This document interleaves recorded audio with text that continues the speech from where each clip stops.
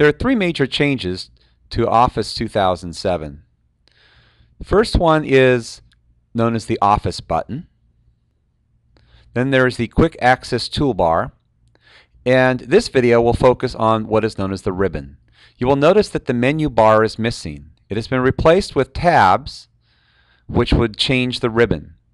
The ribbon has all of the tools that you could ever use for editing and working with your documents.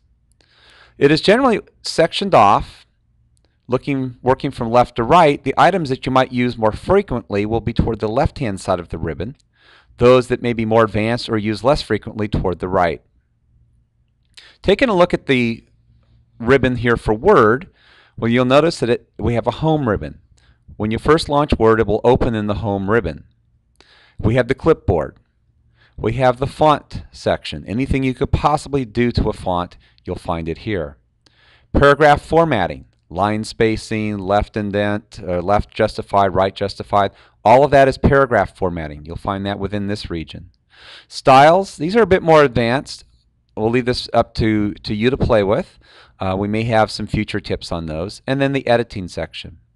Taking a look at another tab, here's the Insert tab. Notice that when we click the Insert tab, the ribbon changes. Again, you can insert pages, different types of pages. You can insert tables, insert your illustrations, pictures, clip art, etc. Insert links, and then you might get to some items which are perhaps a little more advanced or used less often. Header, footer, text, symbols. Page layout. You've got various themes. This is something that you might not use might not have used in the past, but you may find interesting to play around with. However, this section here you'll use quite a bit. Changing your margins, the orientation, size of your paper, columns. That's your page layout. You have the page background. You get to some more advanced features here: watermarks, page colors, and borders. Paragraph formatting here in terms of the layout, and then how you might arrange items on the page. References is a fairly new section. While some of these items were available in other versions of Word, they were not as accessible.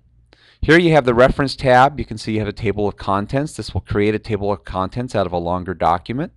A footnoting tool will insert footnotes. Citation and bibliography. Students will enjoy this. This is a way to actually create your citations. You'll notice that there are many different versions here. MLA is on this list. You do have to learn how to use that tool. We have the captions. Captions for pictures in the index section. Clicking on mailings. This is where you can do simple single envelopes or labels. You can also do a mail merge.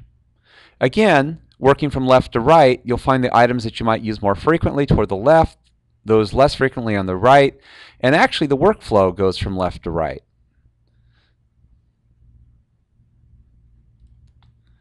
Reviewing a document, here's your spell check.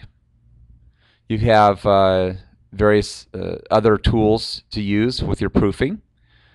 More advanced features here might be the comments and the tracking, track changes, comparing documents, and then the view will show the way that you want to view this. In this case, it's the page layout view, full screen, outline view, draft mode.